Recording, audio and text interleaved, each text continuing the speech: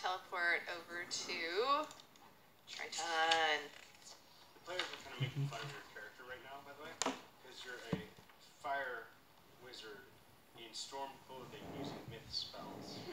Okay, so on our little development magic duty thing, I can switch my character's class just on the fly. So I've probably switched this character's from like every different class to test out different things. So this is not how it is on live, I promise. So I'm gonna use more development magic. What are we doing here? I'm going to just take a few minutes and fly around Triton. How cool is that? What do you think of the storm? It's pretty awesome, huh? Can they hear it? I don't know. Is there thunder? Hopefully.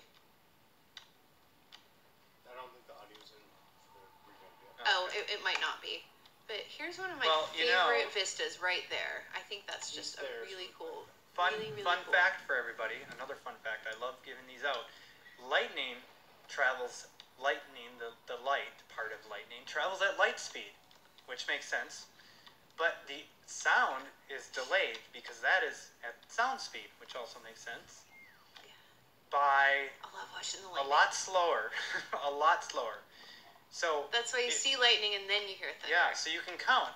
If you see lightning, count how many seconds. 1 1000, 2 1000, 3 1000, and I think it's give or take this. That's how many miles away the storm is. So if you want to know if the storm's coming and how close it is, that's how you can roughly tell. Yeah, so just wanted to show y'all a little sneak peek of Triton. And I promise very, very, very soon. You're going too high there. Oop. There we go. Very soon, you'll be able to experience it all for yourself. Very soon. Very soon. Well, I have another question here